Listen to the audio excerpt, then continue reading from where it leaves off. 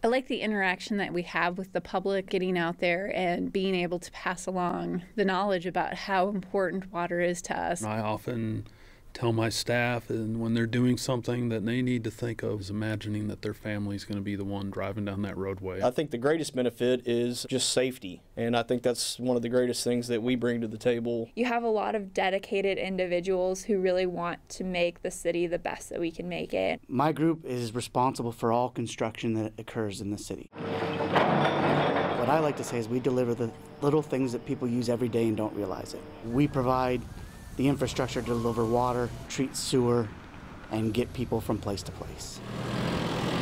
We make sure that the roads are proofed and roadworthy. We will address any maintenance that needs to be done. You know, we just mitigate risks for the people that are traveling on our streets. I oversee our transportation department, essentially the operation. So once everything is built and in place, to actually operate the traffic signals and oversee how they function, so we can move people around. It's really providing them the mobility to be able to move around and do things in Frisco, but do it in a safe manner. My most basic responsibility is to ensure that the domestic water here in the city of Frisco is safe, ready to use. Doing that, I take samples daily throughout the city. I take pride in the fact that our quality of water is outstanding here.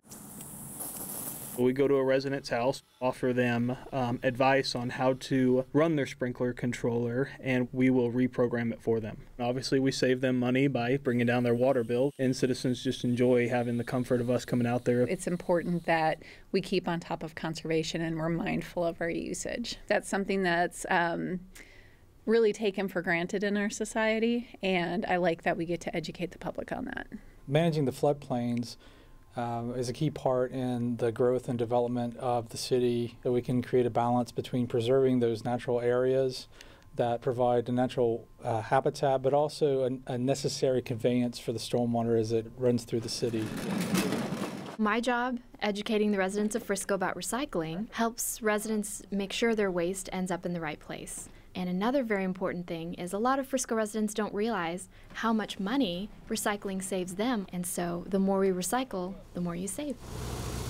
If there's something that needs to be fixed or taken care of at 2 or 3 in the morning, or maybe it's on that day in December when it's snowing and icy and everybody wants to stay home, we have folks that are out there trying to make sure that the toilet's flush for them every day. When you turn that tap on, that you have water. If you want to use our roadways and get somewhere, that they're dependable and you can get there and do it safely. It takes many disciplines of all of us being able to work together to serve the citizens of Frisco.